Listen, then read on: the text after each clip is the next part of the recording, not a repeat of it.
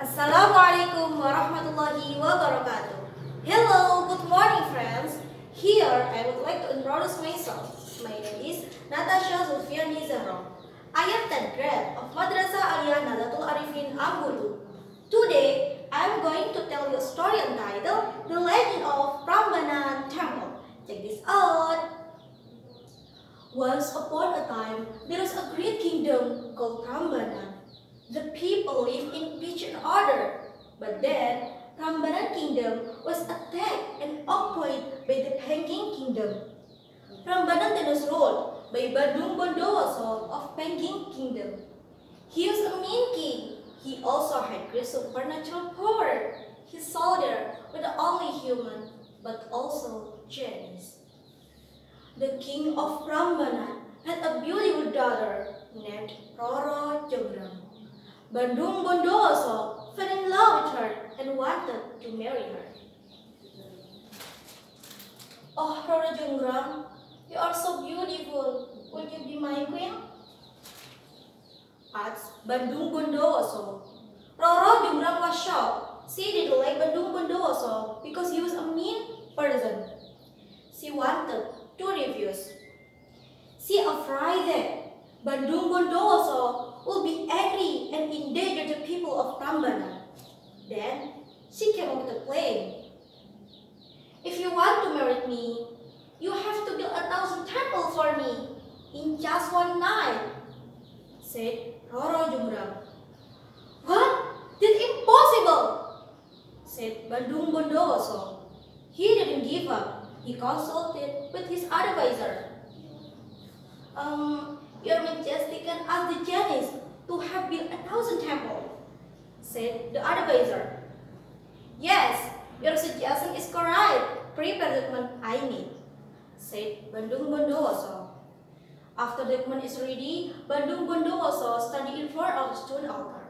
His arms were spread wide. Army of giants, help me! He shouted in a booming voice. Then the sky turned dark. A moment later, the genie troops had surrounded Badung Bondowoso. What should we do, sir? Asked the genie leader. Help me to build 1,000 temples, said Badung Bondowoso. The genie immediately moved to Zahro, carrying out the respective duties. In short time, the building of the temple has been composed of almost 1,000 pieces. Meanwhile, Roro Jember quietly watched from distance. She was worried, knowing Badung Bondowoso was held by the genie troops. Wow, how is this? Said Roro Jember in his heart. But again, she came up with a great idea. She asked all of her servants to help her. Please, hurry up! Prepare a lot of straw and mortar. Please, hurry up! Said Roro Jember. Burn the straw and make some noise pouring the mortar. Quickly, hurry up! All those servants did what Roro Jember ordered them. Burn the straw and pouring the mortar. Dum, dum, dum.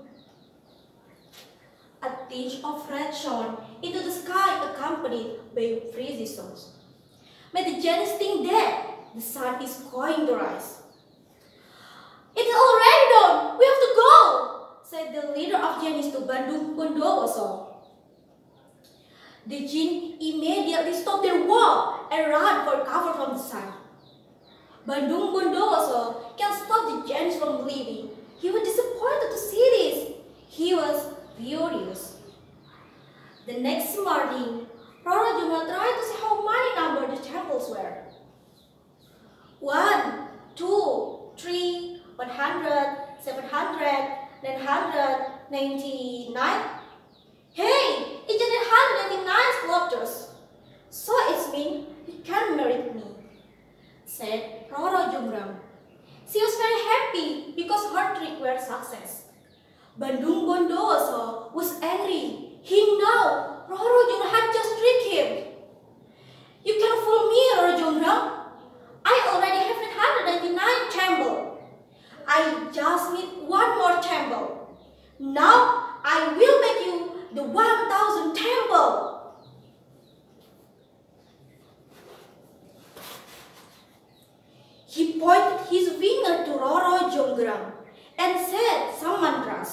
Magically, Roro Jember buried into stone. Until now, this temple still exists and are called Roro Jember Temple because it is located in the Prambanan area, Central Java. Roro Jember Temple is known as Prambanan Temple. Okay friends, from this story we can learn.